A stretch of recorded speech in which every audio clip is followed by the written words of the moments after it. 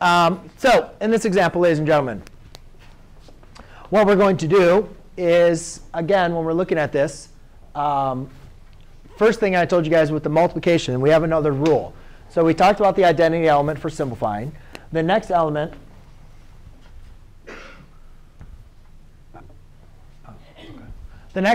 would be the multiplication.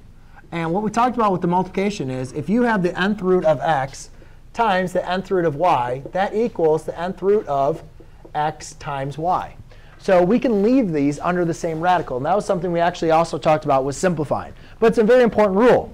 So as long as my index, which in this case is the same, right? These are both square roots. As long as my index is the same, all I do is multiply my radicands.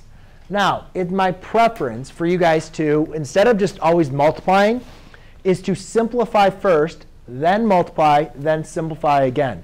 The reason why I say this is because I guarantee when you guys have these types of problems, remember how remember the scrimmage was half calculator, half non-calculator, right? I guarantee everything in this chapter that we're doing is going to be on the non-calculator portion. So it's going to be best to make sure you simplify these first. Now, I can't really simplify anything here. However, here, I could break this up. 8 is not a square number, but I can rewrite that as 4 times 2x, correct? Or 4 times 2, right? So 4 is a square number.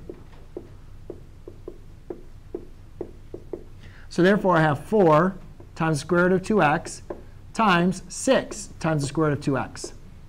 Well, now, my index is the same.